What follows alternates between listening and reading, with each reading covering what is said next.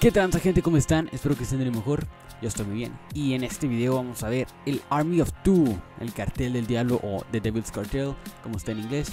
Va a salir en el Xbox 360 y el PlayStation 3. Es un juegazo que... ¡Ay, papá! A ese sí les puedo hablar un poco más porque tengo el 1. Entonces les voy a decir bien.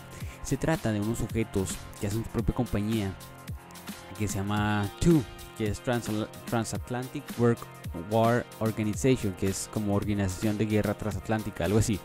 Entonces juego de acción, está muy padre, tercera persona, va a salir el 26 de marzo para el 2013.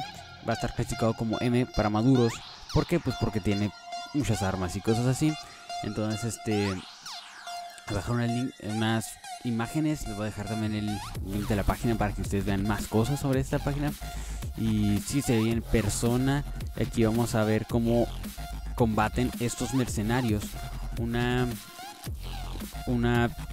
cartel de drogas en México, en la ciudad de La Puerta, o sea, the door of the devil, o sea, la puerta del diablo ese. No manches, ya saqué, perdón, les spoilé todo el juego. Demonios. Bueno, es gran. Sí, espero que les guste el juego. Me avisan si lo compran, lo tienen o así. Me avisan y espero que les haya gustado. Nos vemos en el siguiente videito. Y sí, vamos a estar en el número 6 y nos vemos en el siguiente video. Bye.